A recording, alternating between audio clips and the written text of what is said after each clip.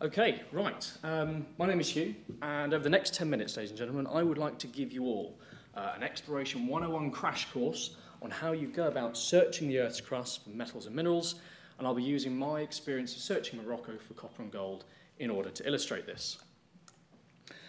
So I'll start off by giving you a brief introduction to what mineral exploration is and why it's important, and then I'll spend most of my time going through the exploration process, giving you a flavour of the things we sort of do, and summarising with a few take-home messages.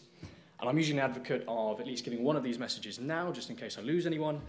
So by the end of this, I'd like you all to have a better understanding of what we do in mineral exploration, but also for the A-level students here who may be considering the UCAS applications right now to study geology at university, or maybe even a career in geology overall. Hopefully you guys maybe have some interest sparked by what you see. So potentially some opportunities for you. So what is mineral exploration? In the broadest sense of the term, it is simply the process by which we search the planet for natural resources in order to mine. And that makes me sort of the magpie of the geology world because I'm interested in anything that is shiny and or colourful. And this ranges from everything from gold, copper and silver all the way through to your things like diamonds and gemstones. And why is it important?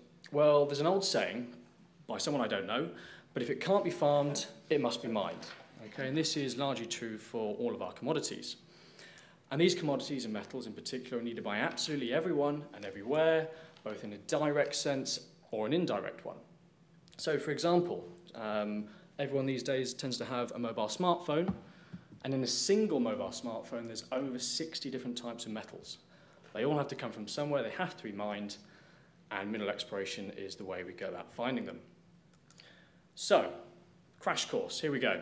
Starting the exploration process is research, okay? And this is purely a desk-based operation. And what you'll do is you'll go online, you'll look for geological maps, you'll look at governmental databases, and you'll basically try and find an area of the world which has potentially got some undiscovered metal deposits. And once you've picked an area, what you'll do is you'll do a bit more of a detailed study, looking at articles, published papers and books, in order to get a really good idea of what you're going to try and look for. In my case, I would look in Morocco, because this is where my company operates, and we've identified a little area just east of a town called Ouarzazate, which we think could have some copper and some gold, which is where we'll take the next step, which is targeting, okay? And satellite photography, satellite imagery, similar to what we just saw with Aylesbury's presentation on Mars, is the way we go about finding some interesting features. So can one of the A-level students potentially tell me what feature this is? It's not a trick question, don't be shy. Does that help? And does that help? Fair enough then. Yep, by the way. Is it a fault? It is a fault, okay? So you see there you've got an east-west trending fault, displacing some dikes in a sinistral motion which is to the left. And this is really interesting for geologists such as myself because wherever you have a line of weakness in the crust, you get the potential for hydrothermal fluids to percolate along and give us some metal deposits. But satellite imagery like this for targeting is also very useful because in the bottom left-hand corner, southwest, you can also see a little artisanal working. Now, artisanal working means one man and his dog has found some metal, he's going to go mine it. But if one man and his dog, with no degree and no experience, has found some metal, chances are there's a lot more to look for below the surface, which we can potentially mine. So once we've done that, the next stage is actually getting some boots on the ground. This is our geology, this is our field work, okay? And a lot of what we do is geological mapping. And you'll learn about this if you do go to university, you'll have a big old mapping project. But it's essentially looking at what rocks you have and drawing them on a map. So if there are any geographers in the room who do like colouring in, there is something for you here. There's always time to convert. What you might also do is have a look at some of the artisanal workings that you've already identified in the previous step. And also you might go around doing some prospecting. And that's essentially, again, looking for anything shiny and colourful, and you might come across some really nice examples like this. But it's not just geology we can use. We can actually bring in some chemistry. Geology and chemistry, geochemistry, sounds scarier than it is. But the reason why this is important is because this allows us to find out exactly what the rocks are made of. And that's important because we want to know if there's actual metal in it that we can go ahead and mine. So the way we do this is we take some samples from our interesting and perhaps less interesting rocks, okay? We then send them to a certified laboratory, and basically what these guys do is they dissolve the rocks down and they can measure exactly how much of each metal they find in there, okay? And then what the laboratory does is that gives us an actual readout. For example, the top sample has about 8% copper, which is a high-grade sample. That means we can potentially come and mine this area. But the bottom sample, nothing interesting, nothing important. We can throw it away and look elsewhere. Alternatively, what we can do is look under the microscope. So what you might have done at school with looking at leaves or blood cells, you can take a really thin slice of rock, put it in a glass slide, put it under the microscope and try and find some small minerals. And in one of our samples that we did pick out, we actually did manage to find some visible gold. Now, I have that very sample here with me today. It is visible to the naked eye, fortunately. And I thought about passing it around, but I appreciate it is quite pocket-sized, and I would like it back. So if you'd like to have a look at it, come have a chat with me at the end. In a similar vein to the chemistry, we can also combine geology and physics. Okay? And instead of looking at the chemical properties of the rocks, we can look at the physical properties of the rocks to give us potentially a better understanding of what's beneath our feet. And there are some examples there. But in our license, in our project areas, we know that our copper and our gold is quite closely associated with our magnetic dikes, okay, magnetic mafic dikes. So what we do is we give one of the geologists a bit of a backpack. It's essentially a big magnet called a magnetometer, and he'll go across our license, walking back and forth, doing some mapping, and the magnetometer will be able to tell us exactly whereabouts, with the cold colours, for example, where we have low magnetic rocks, not interesting, but also in the centre there where we have some warmer red colours where we do have magnetic rocks and potentially where we therefore have copper and gold. And a bit of clever mathematics can actually tell you whereabouts and give you some structures potentially to follow as targets. Here's an example of what we have actually produced ourselves in one of our licenses. And the main thing to take away from this is you can see many multiple parallel structures, northeast, southwest trending, which is showing warm colours, and these are our mafic dikes. And these are, as we said, commonly associated with our high-grade copper results. So the last step of the exploration process is drilling. Okay? This culminates all the previous steps from your desk-based work through your field work. And the reason why it's last is twofold. One, because it's really expensive. And the other reason is that it's the only way you can actually see what is below the ground. Okay? There's no other technique that we know of where you can actually see the rocks. So basically what happens is you'll get a big old drill rig. You'll aim it where you think you might have your copper and your gold, and he will send a large metal rod, which is hollow, diamond encrusted at the top.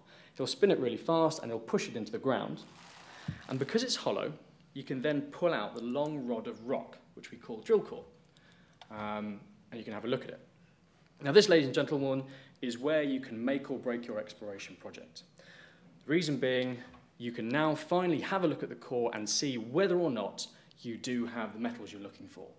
And if you do, this is the stage where you can potentially really start thinking about turning your exploration project, becoming a success, and turning that into an operating mine. So, take-home messages. First one, mineral exploration is very important indeed, as I said at the start. Does anyone remember how many metals went into a phone? 62. There you go. Every time you want a reminder, use your phone. Next point. I hope that everyone today has now got a better understanding of the mineral exploration process, what's typically involved. And as I said at the start as well, the third and final point is mainly targeted for the A-level students here, that hopefully today you've seen something that has maybe sparked your interest and has given you a flavour of what you might expect to see if you were to become an exploration geologist. So hopefully that can inform some of your decisions as you go ahead and move on into the world. Plus, there's probably very few professions where you can go out and get paid to have some stunning views such as these. So thank you very much for your time. Good afternoon, everyone. So I'd like to think this talk might tie in quite nicely with some of the talks we've already had today.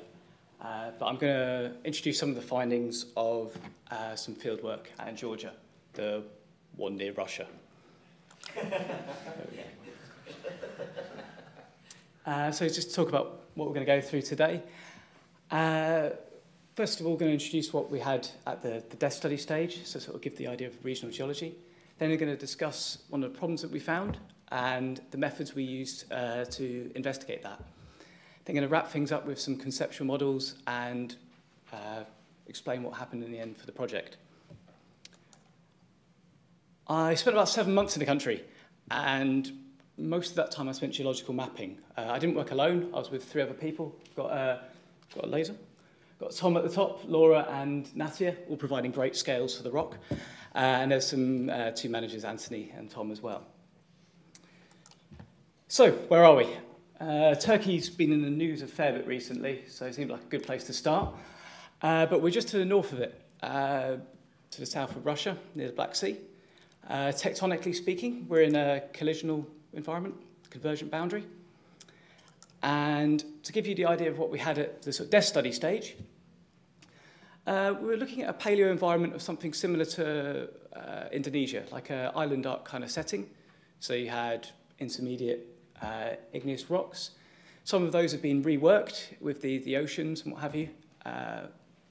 You then have the intrusive units beneath those that fed that system. And because of the tectonic setting I've just explained, those have then been folded and thrusted. I'll just go, sorry. So we'll now zoom in on this little red box here, which is the site area we worked on. So this is a hydropower scheme. So we had 1 dam and 2 weirs, and these funnel water into tunnels, which take them to a power station here, and then the water exits back out the lines of the tunnels. So things all started well. Geological mapping, going round. We found some granodiorite, looked very competent. A reminder for the youthful people here, if you drink too much beer, you might end up looking like that. We've also got some andesite with a family for scale as well. All was going well. But then we got to Kedar, which is where we were looking at putting an underground powerhouse. So these are huge underground caverns, the kind of thing that Batman would use. And in those, you have these huge turbines. So quite important from a structural point of view. How can you keep these open? And when we got there, the rocks looked like this. So you have, you could walk up and just put a knife straight in it, really, really soft. It was full of minerals such as pyrite, sericite, and some clay minerals. So we were concerned this wasn't just weathering that had weakened this rock. So we put a borehole in. And don't worry, if you wear a hard hat backwards, it does still work. It's fine. And the core ended up looking something like this. So the observant amongst you, that's supposed to be about 8 meters of core in a 4-meter tray, and most of that looks like it's empty. And it was like this down to the end of hole, which was about 80 meters down. So we then realized that we weren't dealing with something that was just at the surface. This would have been at depth. And I'm sure you can guess what we thought it was. So we're at Kedar, and we inferred that it was some sort of hydrothermal alteration that had weakened the rock. So we then had to consider 2 other alignments for going around it. So we could either go to the north or to the south. But this also meant we only had a couple of months to go back to the drawing board and plan how we're going to investigate that. So did another desk study in the field. And we thought, because of the geology we discussed, we were dealing with something like a porphyry system. So that is, you have a cooling magma chamber at the end of the sort of volcanic phase. As it cools, you get, due to a chemical reaction, you get a load of fluid released. And this comes out and mechanically breaks the rock and chemically alters it in all sorts of various different guises. It's important to remember this is extremely complicated. And many of these can be then overprinted, so you can have multiple phases of fluid being released. And because we only had a couple of months of mapping and a handful of boreholes, we had to come up with a simpler system for trying to map this out. So we went for like an adopted weathering scale, because if you think of weathering at the surface, you mechanically break the rock with bugs and bunnies and you chemically change it. So maybe not that dissimilar from what we're dealing with. I won't go through the details too much, but you range from completely altered, and that's where you can stick your knife straight in it, and then it ranges up to slightly altered. And this would be just as strong as other rocks you've seen in the area, but you'd have those indicator minerals such as sort of pyrite, lots of chlorite, things like that. And if you found that rock on the road, sure enough, a bit further up, quite often you'd then find more highly altered material. We also had a handful of boreholes, and we believe that these sort of correlated together. Can any of you see that at the back? Probably not. So each of those little specks are outcrops that we mapped. So we went all around, and that's presented on LiDAR data. We then tried to zone it, and we ran a GIS query, which meant that we could get a relative proportion of each of those types of alteration in those areas. Just to give you an idea, the sort of blue zone would be like an intermediate zone with some alteration. The brown and orange were getting worse, and the green, my apologies to any chalk specialists, was the Pluton. Very sorry for that. Colours are always an issue, I know. So to view that in 3D, we've now just switched to the north. Kedar, which I sort of introduced earlier, was just down there, and that's our Pluton. If we try and cut that away, because of the high level of alteration at Kedar here, we inferred that the Pluton might have been quite shallow underneath the river there, and that's what had caused that high level of alteration. If we cut away again, so this was the northern tunnel alignment option, we also had a zone of alteration here, which we inferred was from some sort of dike, perhaps. We found some evidence of this. But either way, you're looking at tunnelling through a great deal of very weak rock here, about 4 kilometres, I think we estimated. So that meant we looked at the southern option, which has, at the top of the mountain there, it would have been about 1,300 metres of cover. So the tunnel's under enormous pressures here. And although at the top of the mountain there was no sign of alteration, these sort of minerals we spoke of earlier, because the process comes from depth, we struggled to prove that you wouldn't have gone into it at this sort of high pressure. So coming back out, to prove this is not all conjecture, what we tried to pick was what we said was like the midpoint of the Pluton. And what we did there was we measured out from this in all directions and sort of plotted that as an x-axis. We then plotted all the GPS coordinates of all the outcrops we mapped as a y-axis and produced a plot like this. You can also see, a bit of a mess, I apologise, but you can also see we've got borehole sticks on there as well, which we also interpreted. And you can see that gives that kind of shape that we were showing in that model.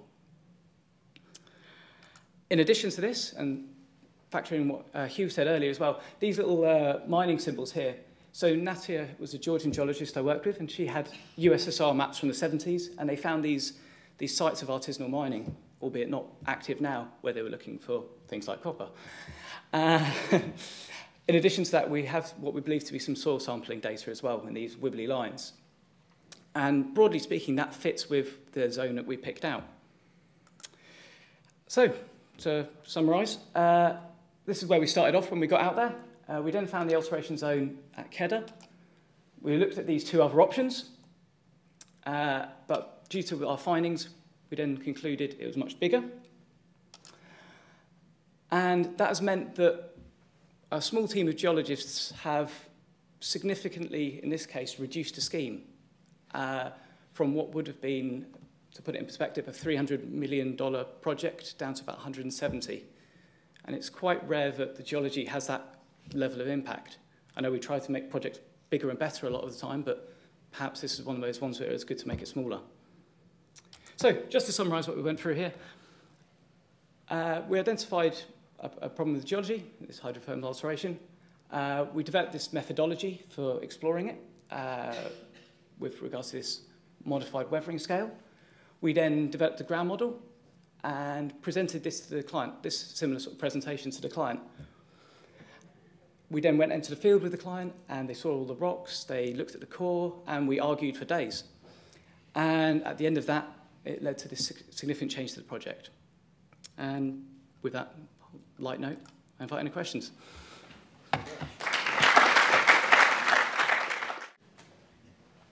Good afternoon, everybody. I'm going to talk to you today about cost-effective ground risk management with a particular emphasis on small sites. As majority of you are probably aware, 2017 is the Geology Society's Year of Risk, so I'm hopefully going to fit this in quite nicely. So first of all, what is ground risk management? Ground risk management, in its simplest terms, is the identification of any hazards in the ground which may pose a risk to a project throughout its lifespan, with the aim of, once identifying these hazards, to mitigate them through engineering solutions. To successfully do this, the best way to do it is to design a ground model which takes into account your understanding of the underlying ground conditions by considering your geological information, your geographical setting, any depth study considerations, and then your targeted site investigation, pulling it all together, which then allows you to come up with a suitable solution which mitigates all the risk. I've chosen to concentrate on small sites. In comparison to larger sites, small sites tend to be owned by private individuals who have a very limited investigation budget, and as a result, as a geologist, you have to be quite smart and understand the underlying ground conditions at every step so you can mitigate all the risk and really plan your ground model. So with that in mind, I'm going to talk to you about a case study of a project I've just been working on in Bath. So located about 6 kilometres southeast of the city of Bath, this was an existing bungalow on a small site where the developer was looking at knocking it down, increasing the size and changing the layout. As you can see here. So the first thing I did when I got this project was to interpret the underlying geology in the geographical setting by using a number of sources, which would allow me to understand any potential problems associated with the ground conditions.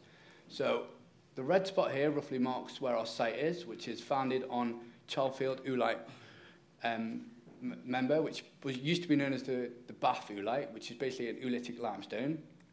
Downslope, I've got the Fuller's earth, which is an interbedded kind of clay and mudstone, which has also got some landslip marked within it. And upslope, I've got the forest marble, which is predominantly kind of a mudstone.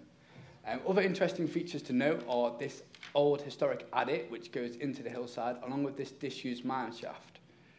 So if I pull this all together, I come up with my initial ground model, which may look something like this. The approximate location of the site, the landslip with its inferred boundary within the Fuller's earth. And at this stage of the project, the risk isn't all that great, but what's worth noting was the previous kind of adit and the old disused mine shaft. So what I want to do now is try and add to this ground model by interpreting any depth study information that I've got available to me. Of particular interest in this project is the historic maps, which show that the area is actually surrounded by a lot of historic quarrying. You've got one marked here, you've got the entrance to one here, and you've also got one here. Now, upon further investigation, I was actually able to find the underlying old mine maps for Westwood Mine, which followed this quarry in and just to the southwest site, and it basically undertook some room and pillar mining where they abstracted the underlying oolite from beneath the forest marble. So at this stage, the level of risks actually increased quite substantially. There's a lot of historic mining going on as well as quarrying within the area, so there could be a potential risk to the client. So what I thought would be best was to go and undertake a site investigation, a site visit to go and see what it looked like. On arrival, the actual existing bungalow was in pretty good condition, but what was of note was the front garden, the under levels were all over the place. Something very bizarre was going on. You had undulating dips, you had something that didn't quite look right. So pulling this all together, I revised my ground model for a worst case scenario and thought, well, the levels at the front are all over the place. There's mining to the south where they've potentially chased a quarry into the underground mining. So there is a potential hazard that the whole of the site is on a backfilled quarry, and as such, we need to mitigate this potential risk. So at this stage of the project, my costs aren't that great. All I've done is spent a bit of time looking at old depth studies, interrogating the underlying geology, and I've got a pretty robust ground model, but at this stage, it's conceptual, nothing's proven. So what I need to do now is go and undertake some intrusive site investigation to basically prove or disprove my worst case scenario. So this is what I did. So in an ideal world, if you've got millions and millions of pounds to spend, you'd go and undertake boreholes on a 2x2 metre grid to 30 metres, and you'd understand everything below. But as you mentioned in this talk, drilling is the most expensive stage of any investigation in any field of geology. So as such, at this stage, I thought it'd be best to go and undertake some trial pitting, base this around what the proposed development was going to be, and also this strange behaviour going on at the front of the garden. So that's exactly what I did. And what I found were these massive boulders, all these random orientated, I mean, this is one of the trial pits, you've got frequent collapse, and as such, we didn't want to get too close, so there's no scale in that photo, I'm afraid. But you've got all these huge different sized boulders, they're all randomly orientated, they're showing no structure, and you can tell straight away that it's not in situ ground, it's been backfilled. Conversely, in the southwest of the site, you're pretty much onto solid rock, which required breaking out once you're below some topsoil. And somewhere in the middle, we found this rock ledge, which was then on solid rock on this side and backfilled on that side. So back at the office, I draw up my findings, and it looks something like this. So I've got all this known made backfilled ground here in the northeast. In the southwest, I'm onto solid rock, and somewhere in the middle, there's a potential ledge between the two. But at this stage, I haven't quite mitigated all of the risk involved in the project. The guy is looking to develop wants to stretch out over here. I haven't proved the bedrock in this area. I've only proved it in here, and somewhere in the middle is something very strange going on. So what do I do next? I've got to follow this up by doing some supplementary borehole investigation. So, as I mentioned earlier, when it comes to borehole investigation, it's a very expensive process to do. So the best technique I used, or the technique I thought was best in this scenario, would be to undertake a degree of rotary probe boreholes following two transects. Now the idea behind rotary probe boreholes is you don't actually core the rock to recover it, but instead you spray up your drill string and you measure the time it takes to infiltrate the ground. And the idea behind it is, if you're going through made-up ground or backfill ground, the drilling is very quick because the ground's not very strong. As soon as you hit the rock head, the drilling time takes a lot longer because you're into rock, and therefore you can infer where the potential historic rock face might be. And just to make sure that we're 100% confident, once we did infer this rock head, what we did was we changed the barrel and we did some actual in situ core drilling just so we could see the structures. So this is us on site undertaking some drilling. And these are the results of my drilling, roughly southwest to northeast. And what you can see in these graphs, hopefully, is the jump from when you're in the made-up ground, which is easy to drill through and takes barely any time, until you hit the rock head, which takes a lot longer. And as you can see, as you move from southwest to northeast, the depth of this rock head increases, which fits into our original ground model of thinking that the backfill quarry is over in the northeast. So if I tie this all together with my trial pit findings, I might be able to come up with a cross-section which looks something like this. And you can see where we've inferred where the made-up ground is, where these times have been slow and then got quick. I've added these to my borehole, my trial pit investigations, which didn't bottom out. And at this stage, we're fairly confident that we've understood all of the underlying ground conditions, and as a result, can design some suitable engineering solutions which allows this project to progress. So if I put this into the wider ground model from earlier, what I can plot on here is basically the historic quarry face, which only comes up to half of our site. So the rest of it is founded on in situ rock. The rest of this side of it has obviously been historically quarried and backfilled. So now, what do I consider as an engineering solution? Well, theoretically, if the house was going to stay in the southwest, it would be fine, because you could dig your hole down to 2-3 meters, pour your normal foundations and build your house. But sadly, the developer is looking to move the house and bridge basically your in situ rock and your made up ground. And as a solution, this just won't work, because you'll end up digging and digging until you find the rock. So the best or most adequate and most cost-effective solution would be to undertake a series of rotary piled foundations which go through the made ground and then are anchored into the underlying bedrock.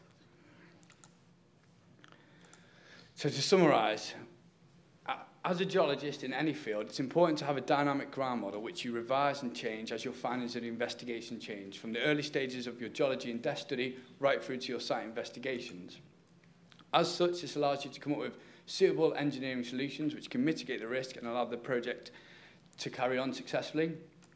And in terms of costs, the entire project cost for this came in at just under £7,000, but without undertaking this, you're probably looking at 50 to maybe £100,000 if the developer was to just go in without doing any previous work, because he'd come across risk in the ground and problems that he just wouldn't be able to handle. And the future, I mean, these small sites seem to be becoming more frequent, and I think that's mostly buoyed up by the fact that the housing market nowadays makes any developer kind of look at these and think, oh yeah, I can do it. And with the cost of suitable engineering solutions going down, they make them a lot more feasible. Question.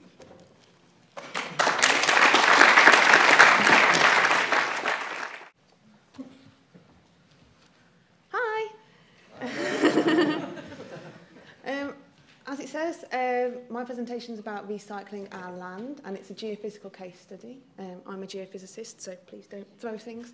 So I'd just like to take you through one of our studies that I've done recently with our team and explain it to you, really. So have any of you thought what might be underneath your house? You know, where it's built? Are you on a new housing estate, fairly recent, or an older property? Well, a lot of houses now are built on brownfield land. This is land that's been previously used for industrial or commercial purposes. It may have been contaminated with hazardous waste or pollution. Brownfield sites are being used more and more nowadays to fulfil Britain's ever-increasing housing requirements. However, many local planning documents encourage regeneration of these sites before greenfield sites, less risky sites, are opened up. This land, brownfield land, needs to undergo several surveys to ensure that it's safe for development before the development process begins, and to enable developers to be aware of all the hazards associated with the site and correctly remediate against them. So our client commissioned ACOM. Our client was a large housing developer, and they wanted to build a housing estate with about 2,500 homes, retails, shops, schools, libraries, pubs, care homes, a proper community, on an area of brownfield land, which had previously been a landfill site. The site had been disused for years, but it needed to be remediated before any building could start, as the developers had very little idea of what could potentially be down there. So we were contacted, and we needed to define the landfill site in 3 dimensions and locate any areas of leachate and try and find the densest areas of fill and give the client some idea of what might be down there. So our landfill site was Holmbush Farm landfill in Crawley in West Sussex. It was used to dispose of inert waste and was believed to be about 14 metres deep. It had been capped and closed in 2006. So if you've got any friends that live down there, it's probably all okay now. The regional geology of the area shows the river mole deposits and alluvium to be towards the west of the site, overlying a wheel clay formation. The area once used to be used for the extraction of clay, and there are still several bell pits across the site that we believed had been filled during the landfill operations. After finding out more about the scope of the site and works, a risk assessment needed to be created to enable us to go on site safely.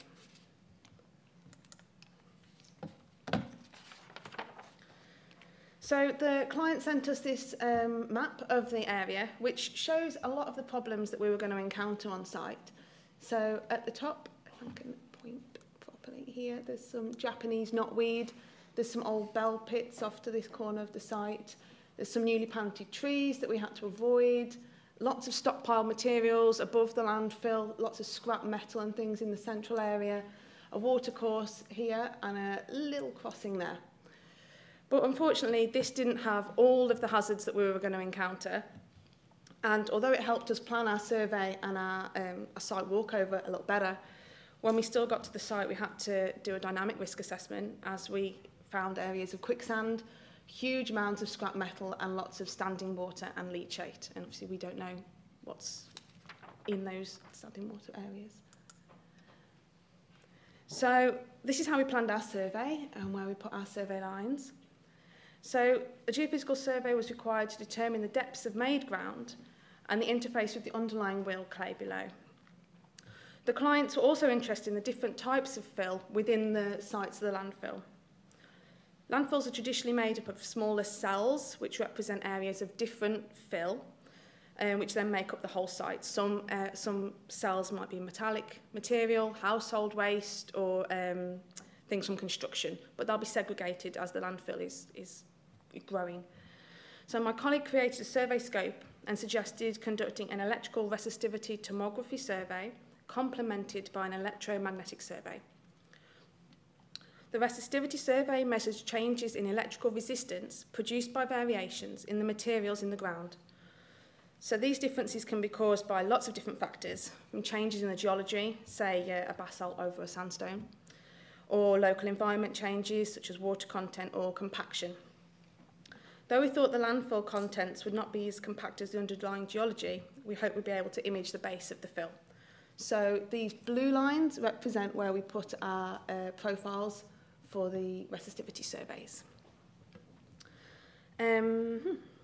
This technique will also allow us to image at depth, so we could hopefully get sufficient readings below 14 metres to see the base of the landfill across the site and create a good diagram, really. So this was going to be complemented by an electromagnetic survey, which is all those yellow wiggly lines everywhere. I'll tell you about in a second. So these are some photos of us on site. You can see large areas of standing water, the quicksand that we encountered, loads of scrap metal. In the forefront there's a cable across, which is one of our resistivity lines with the electrodes all in. The only photo of me on site. I was there, I promise. And then those are my colleagues and the EM31, which is what we used for the electromagnetic survey. So this method measures the electrical conductivity, which is the opposite of resistance, within the ground. So an electromagnetic field is propagated by a transmitter at one end of that boom, which goes into the ground. The properties of the ground, be it water, clay content, or buried metallic objects, create eddy currents within that propagated field, which is then picked up by the receiver at the other end. So the differences in the primary field, which is induced, and the secondary field, which is generated, are recorded by the receiver, and they form the basis of our data collection. The target depth for this type of survey is limited to 6 metres. However, we thought it would be most useful for defining the types of fill within the cells of the landfill in a shallow way. So these are the results from the electromagnetic survey. The electromagnetics are, we collected 2 different types of results, so that's the quadrature and the in-phase responses. We had to measure both for our survey, as they both measure different things. We needed to define the edge of the landfill and the materials and try and find the individual cells and their contents where we could. The quadrature readings are ideal for finding changes in EM response over a large area as they measure the apparent conductivity. And this is the average of conductivity of all the minerals over an area that you're surveying. So that's what it's called, the apparent conductivity. So areas that appear more conductive when using the quadrature readings are areas more of clay-rich materials or water-saturated areas. The in-phase component measures a more discrete and localised variations in the magnetic field, and it's thereby known to represent discrete buried metal objects. And by interpreting and collecting these 2 data sets together, I had a better understanding of whether anomalies were caused by groundwater properties or geology or contaminants, or buried metal objects that were part of the fill and the makeup of the landfill.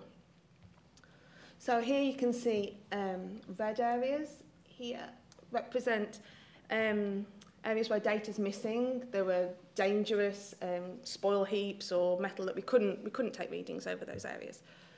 Here the pink areas show areas of high conductivity due to buried metal objects or material with a higher organic content. This yellow area here is interpreted from the in-phase response, which suggests buried metal objects, and the blue area, well, you can see the blue area. It's interpreted from the in-phase response again, which is consistent with changes in the fill material and clay capping materials, and represents an area that has a lack of buried metal. So it's a very low electromagnetic response. So here's a section of the resistivity lines that we did during that site.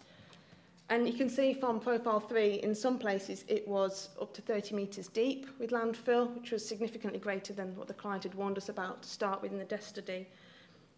Profile 2 shows a layer of conductive fill, which is the blue section at the top, between 5 and 15 metres deep, with localised thinning of materials, say here, which could be the bonding between the cells within the landfill. The areas that have given low resistance readings yet fall below the proposed base of landfill, such as here, may be linked to pooling leachate below the fill and the collection of this leachate into the underlying materials. And the collection of 7 profiles in all allowed us to characterise the site and the underlying geology, and it gave the client a model of the landfill below the surface, which would inform them of the whole volume before they could remediate against it. Oh no, that one. So in summary, we fulfilled the client's scope by carrying out a geophysical survey across the landfill site, and it gave them valuable information to enable them to remediate the landfill site and prepare the ground to build the new houses in the community that we now see today. Thank you very much.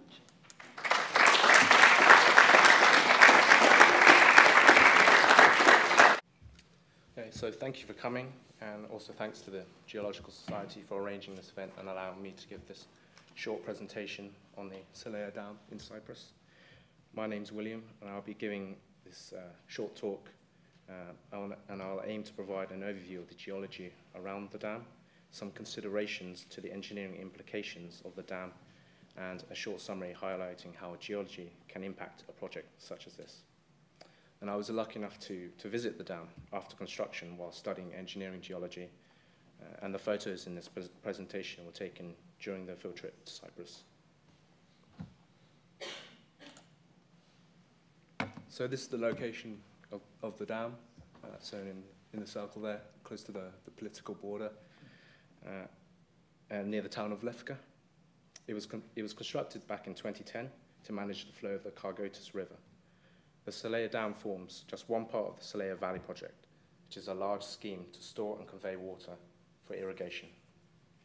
The crest length is 444 metres long and 56 metres high.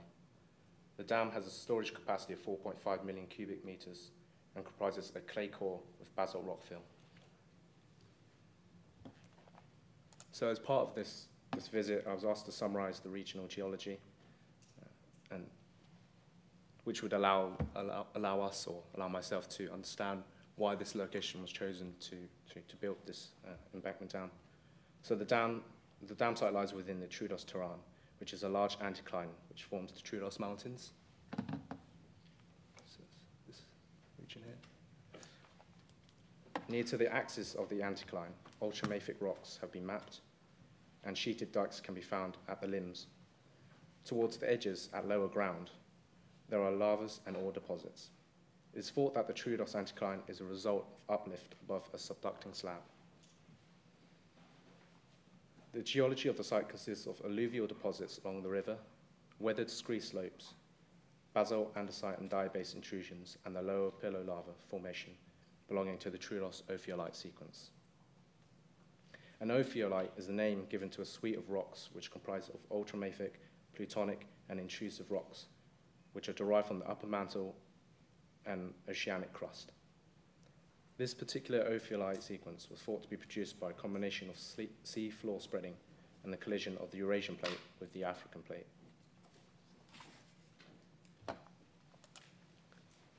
So this is a typical sequence of the Troodos ophiolite suite. At the base, rocks such as tectonized Harzburgite can be found. This slight green hue, as you can just about make out, may be the result of serpentinization, which is the reaction of seawater with ultramafic rocks in this case. One theory is that the chemical alteration of minerals causes the rock to reduce in density, so instead of being subducted, it becomes more buoyant and is uplifted to the surface. But for the depths that the Solea Dam construction is concerned, we would be more interested in the pillow lavas, and this is the photo of some weathered basalt pillow lavas of a partially failed bench slope in a disused copper and sulfur mine. The failure of some of these benches was controlled by preferential weathering along the axes of the individual pillows.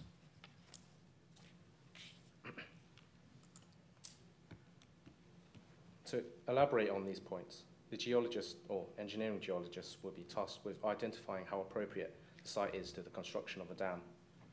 This will involve reviewing thematic maps and previous site investigation reports, as well as arranging site access and geological and geomorphological mapping. Rock mass mapping can give a good semi-quantitative approach to assessing the strength of the foundation and abutment material. This helps to assess whether it can support the loads imposed by the embankment fill. During the intrusive investigation, field and lab testing would be carried out to characterize the rock mass by obtaining the site-specific geotechnical parameters for design purposes. Naturally, the ground's interaction with water plays a key role to the embankment dam development, as groundwater can occur underneath the dam through rock mass that contains interconnected and closely spaced fractures. The result may be a reduction in the reservoir capacity and increased scouring downstream. Additionally, the movement of water on fill materials can cause slaking and unwanted chemical reactions, which alter its engineering behavior. So the geologist needs to factor this into his or her assessment. And geomaterials for construction. In this case, the basalt rockfill of the Solea dam was locally derived, which meant that transportation costs were low and the embankment could begin construction immediately. So as a geologist, it is important to consider the use of sustainable construction materials to keep costs down and to reduce the project's carbon footprint. Finally, the impact of slope movements and seismic shaking can have severe effects in dam performance. The design must account for this by implementing mitigation measures, such as a thicker base to stop piping failure, use of engineered materials to dampen propagation of seismic waves. These geohazards should be planned accordingly, and I would suggest installing monitoring equipment and carrying out scheduled maintenance. And the consultant of the Solea Dam project was generous enough to provide their geological map of the area, and I appreciate it's quite hard to read, so I've got the hard copies with me, so perhaps in the break, if you're interested, I can bring it out and you can have another look. So this red line here is the dam crest, and the reservoir is to the south here. And this blue colour refers to the intrusions which outcrop in the western abutment. They are typically basaltic, andesitic, and diabasic in composition, with intercalations of pillow lavas. The dip of the intrusions appears to be to the west at 75 to 85 degrees dip angle. The majority of the site comprises of the lower pillow lavas formation, which is the green area here, which lower pillow lavas formation, which overlies alternating dikes and seals. From the plan, we can see immediately that there are a number of faults which intersect the dam crest and the steep dip of dikes, which could give rise to construction problems.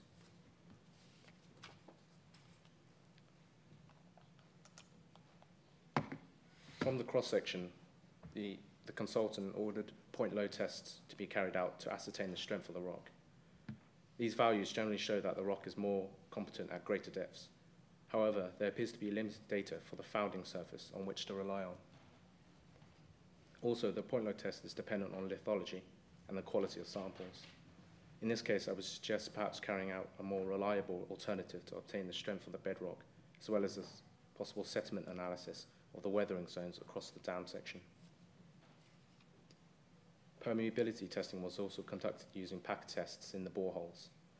The bedrock has a lower permeability compared with the material above rockhead, which we would come to expect. Although, I predict that the permeability between the two zones is not consistent across the entire length, and that testing near the identified fault zones would likely yield different values. Finally, the RQD, this band here, the RQD gives a good indicator of the fracturing of the rock mass. And by observing their data, it can be seen that the pillow lavas are quite variable in terms of fracturing, and this is possibly associated with the presence of shear zones and brecciated rock within close proximity to the faults previously seen on the geological map. So here are some of the methods that were employed to assist with construction and maintenance of the of the embankment dam. Further grouting was conducted in the pillow lavas since they tended to be less resistant to weathering. Compaction of the field was also carried out to increase density, and filters were installed to manage drainage through the upstream and downstream sections. Despite all these measures implemented, seepage was encountered along the western road, which leads up to the dam crest, even though concrete spillways had been built downstream. Perhaps this water flow originated from the zone of weathered basalt, which had not been properly grouted. It was also feasible to suggest that the contact of the dike and sill intrusions with the pillow lavas would likely yield significant flow. The fault zones shown in the ground model can act as conduits for water to move from the hilltops down through the abutment and find its way downstream. If left untreated, this could result in piping failure at the base of the dam.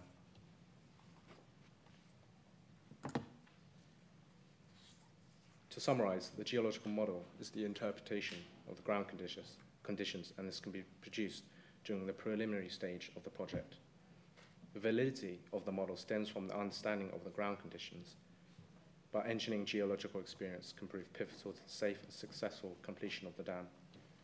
Now, with the basic model, it will be easier to identify the areas of uncertainty and plan the design of the dam accordingly. The ground model is considered a live document, so as the project moves into construction and even post-construction, it should be continually revised by the geologist and engineer alike.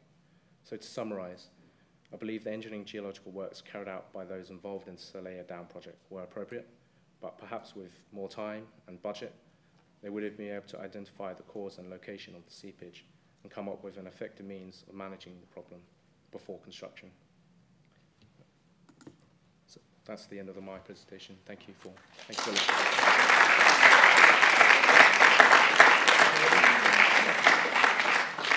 Judges.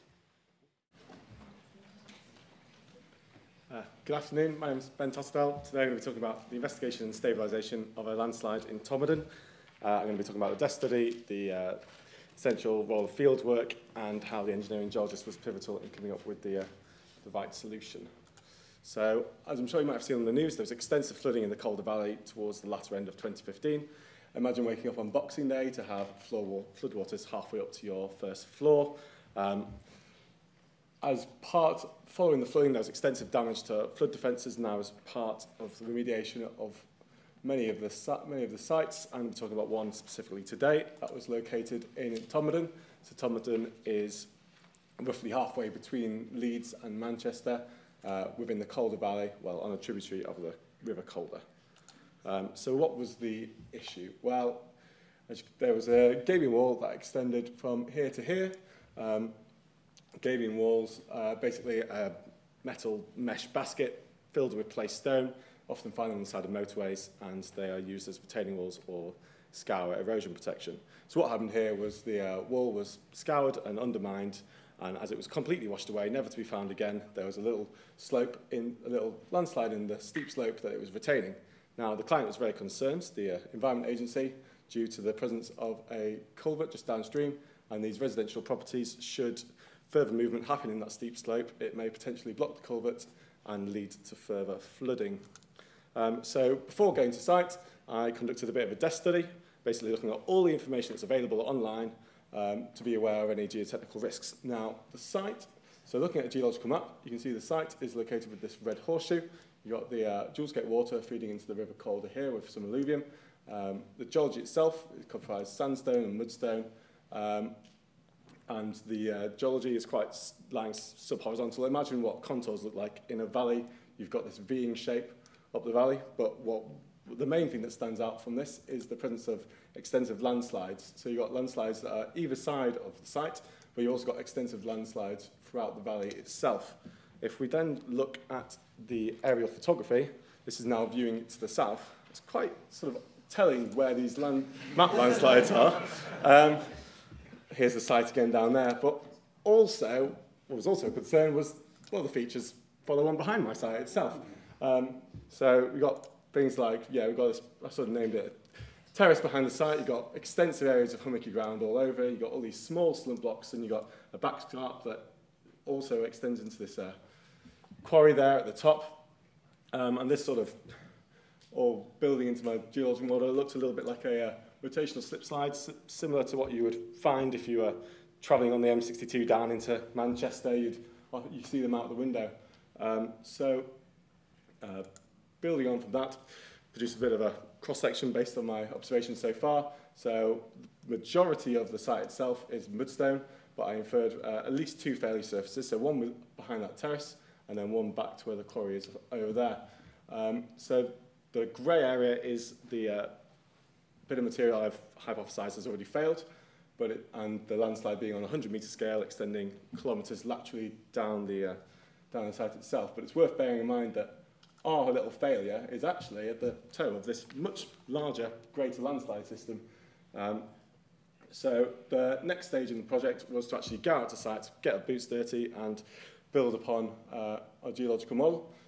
So here I produced a bit of a geomorphological map, not just seeing the features you see, but also how they all fit together and where they are sort of in reference to each other is very important. So we've got the culvert that's just up here, and then we have a gabion wall. So this is what's left of the gabion wall. There's only a few baskets. You can see how poorly constructed they are. If you compare that to the example picture I showed at the beginning, it's very poorly placed. Then beyond this, we have a section of steep slope that's directly behind the failed area. Then there was a very distinct change in slope geometry. So you got this flat terrace where you had sort of a debris mound beyond it into the slope, but you also had springs and water flowing over the surface, which was of significant concern.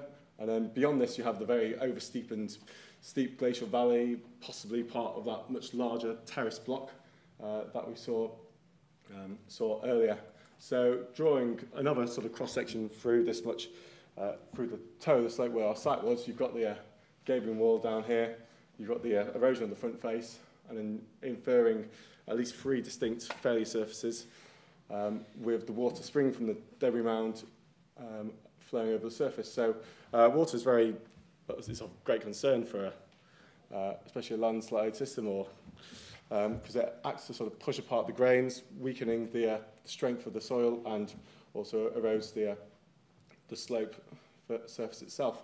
So the next stage of the project was to conduct a bit of a ground investigation. So this is where we sample the ground. In this case, we sampled on that sort of flat terrace where there is that distinct change in slope geometry, basically to work out what the ground's made out of, how it behaves, and how strong it is.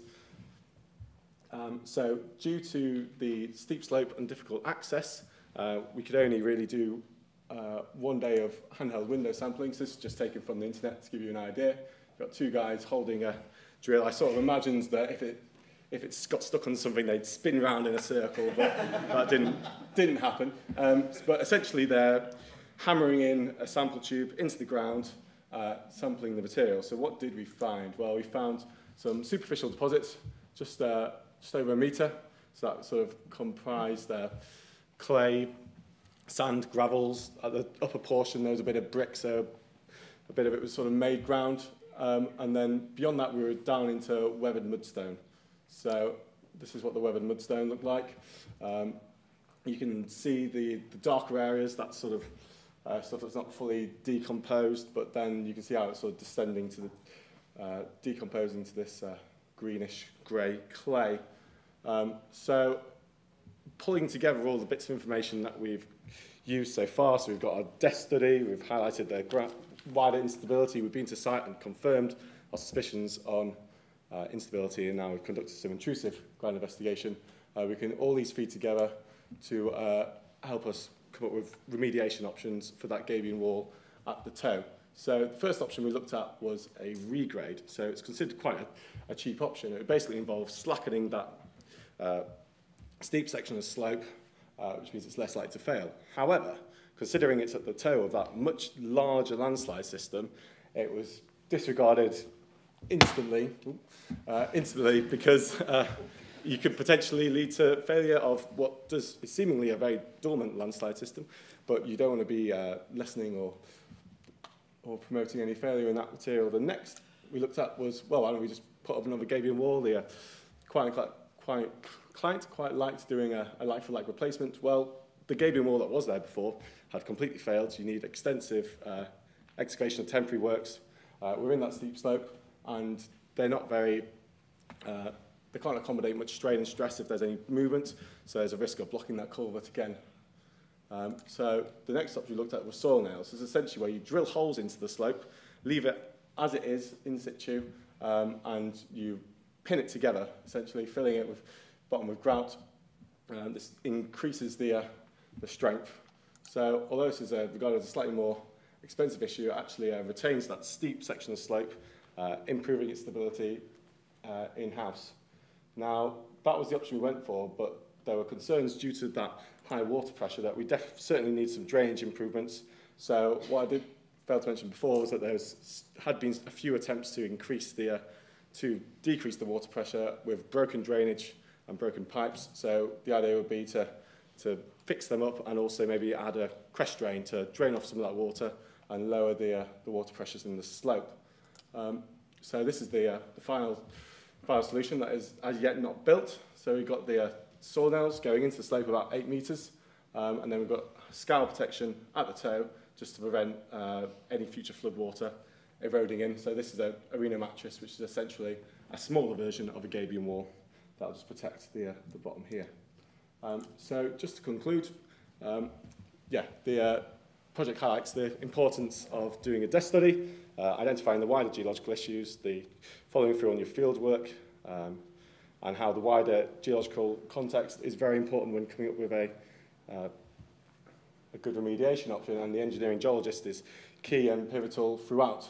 And so just to leave you with this thought and this picture, which was a failed landslide during the Boxing Day 2015 floods, will climate change and the extreme weather conditions that were experienced by the people of Totterdell and Hebden Bridge and Todmorden lead to an increase of land stability issues for us geologists and engineers throughout our careers.